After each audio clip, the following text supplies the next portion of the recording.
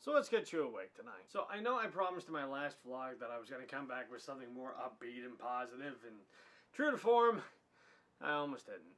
Honestly, my first thought was going to spend 5 good minutes talking about that whole Ray Rice thing, because as a journalist, a sports fan, and a male in that order, there's a lot about that whole thing that rubs me the wrong way. But you know what? After listening to my fellow media cohorts go on and on about it for about 10 hours today, yeah, I really needed a break too. So I started working on revisions for my novel Terminal Offender last Saturday, and I realized about 2 pages in that, oh, I got a whole hell of a lot of work ahead of me. Now this is hardly a surprise, mind you. I mean, when I sent it off to my alpha readers, I warned them as such, and I knew it when I took my summer sabbatical. This just happens to be one of those times where reality exceeds expectations by just more than a little somewhat. And you know what? That's really a good thing, because when it comes down to it, first drafts are inherently designed to be terrible. Now, one of my university writing professors had 2 great analogies for what the first draft actually represents. First, think of it like you're a combination archaeologist and neurosurgeon. Let's not kid ourselves. Buckaroo Banzai is and always will be the perfect representation of this, but still, just go with me on it. Now, you have something in your head and it might be a benefit to others, whether it's a factual or fictional idea.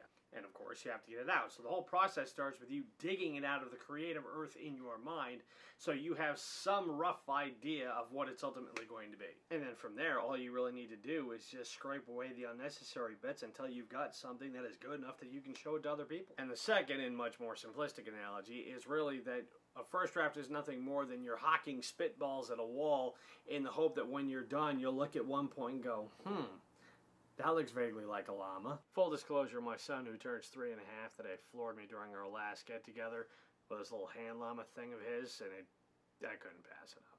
Now, writers, like all other creative people, tend to want to get their stories absolutely perfect from the moment they sit down at the keyboard and type out the first line. Now, me, being the myopic perfectionist that I am, I'm no different, but unfortunately, it just doesn't work that way. Now, I have been reading books since I was 2.5. I've been writing stories since I was in the 2nd grade. I have never, ever heard of any writer anywhere who's managed to get their first draft published as soon as they turn it in. Now, if you do and you can verify, then by all means, drop me a note down in the comments and I will gladly mea culpa of that last statement. Now, yes, it does depend entirely on what you're writing, but even as a journalist who's had more than 500 articles published, even I've had to go back on stories that I've written and make little changes before they go to print. Seriously, it's part of the deal.